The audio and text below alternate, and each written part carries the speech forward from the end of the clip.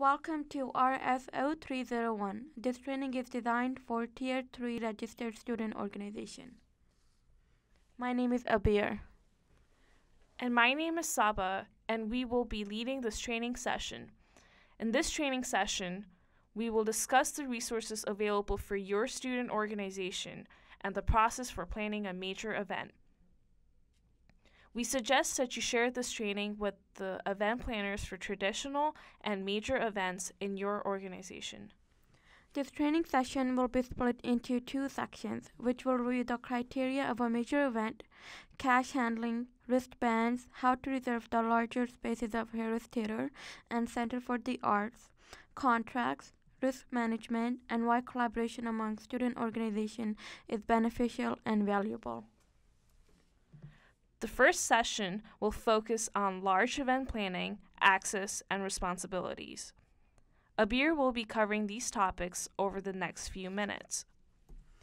Tier 3 organizations have access to up to $5,000 per academic year.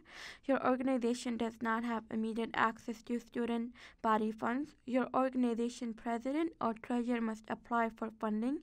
The application is available at si.gmu.edu.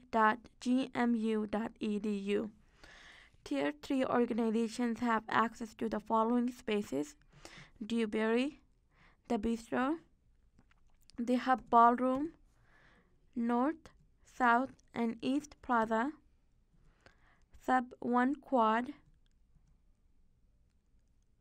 Finley Quad, Merton Hall Lawn, as well as the rooms offered to Tier 1 and Tier 2 organizations. You also have access to reserve Harris Theater and CFA. However, availability of these spaces is very limited and there is a charge associated with utilizing either of these spaces. Major events usually involve a large number of attendees and are more complex in nature than routine meetings or activities. All individuals or organizations hosting a major event need to contact the appropriate university office in advance of the anticipated event. Very large or complex events or those involving guests may be considered mega events. Because of limited venues that can support major or mega events, organizations may only sponsor 2 major or mega events per semester. Please request for a space for a major event early. Registered student organization may reserve space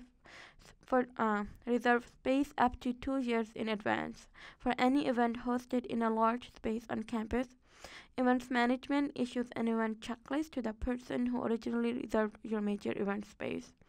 If you are interested in renting Center for the Arts or Harris Theater, please visit cfa.gmu.edu/rentals for more information. Although renting these places may be costly, please keep in mind that with proper and advanced planning it is possible. Cash handling and wristband procedures apply to all student-run events with some or all of the following conditions. Cash is collected as an entrance fee or as a donation for the RSO. Cash is collected for donation to an outside organization. Use of wristbands is required for the event to control venue capacity. When an event is scheduled through events management, RSOs must communicate if cash will be exchanging hands. Events management will notify student involvement if cash collection is scheduled to occur. For late-night events and major events, a student involvement representative will be assigned to the event.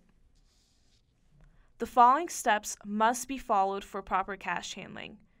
30 minutes prior to the start of the event, the student involvement staff member and the designated representative from the RSO will each count the starting case and fill out the cash handling and wristband form and sign it. At the end of the event, all cash will be counted to determine the total amount that needs to be deposited. The amount will be written on the cash handling and wristband form and signed by both the RSO representative and the student involvement staff member. All money should be placed in a deposit bag provided by the student involvement representative.